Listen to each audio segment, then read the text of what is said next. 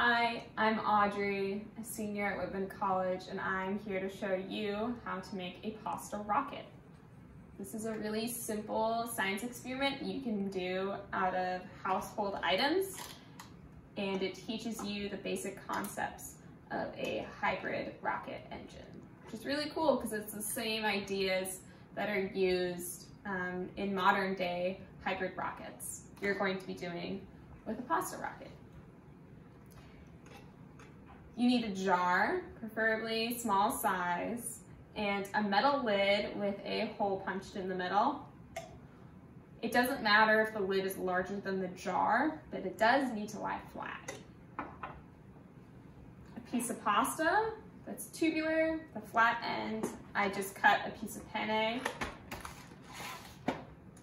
Hydrogen peroxide, a lighter, and a packet of bread yeast.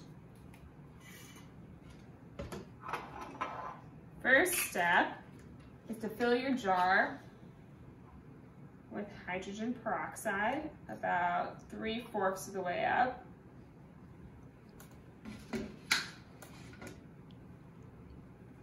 Make sure to have your pasta ready and your lighter.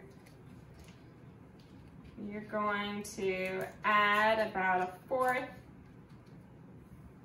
of a teaspoon of yeast. Mix that around.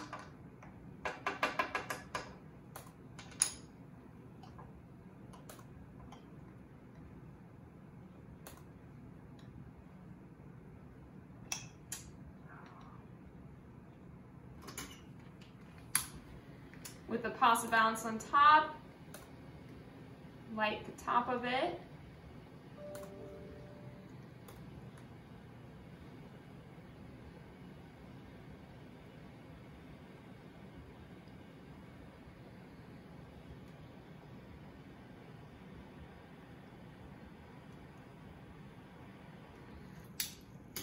And took a little bit there, but you can see there's a sustained flame on the top of the pasta. What's happening is naturally occurring enzymes in the yeast, the flame went out, but it was cool for a while. Naturally occurring enzymes in the yeast turn the hydrogen peroxide into oxygen. That oxygen is used as oxidizer.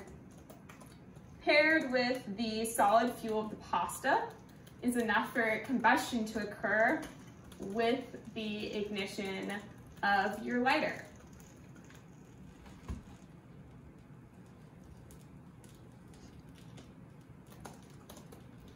So there you have it, a pasta rocket. For safety reasons, make sure that there is no screwed down lid. As you can see, things can go a little out of whack and you don't want your jar to explode. Have fun.